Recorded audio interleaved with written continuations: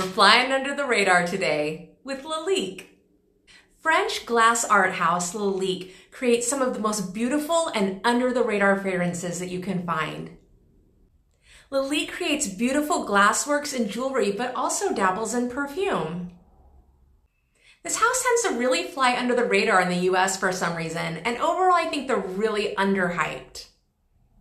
Today I'm talking about their fragrance Soleil, which at this time unfortunately I only have in a sample, but I love this fragrance. It has the most beautiful standout notes. To me, I really get the almond, the mandarin orange, some praline, and of course the beautiful caffé latte note, which is what landed it in my coffee fragrances list.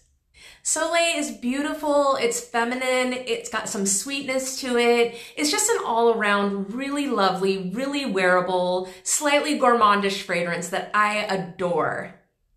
Check out Soleil and 13 other fragrances that I'm featuring this week on my website, thehallofstyle.com, where I'm talking all about coffee fragrances.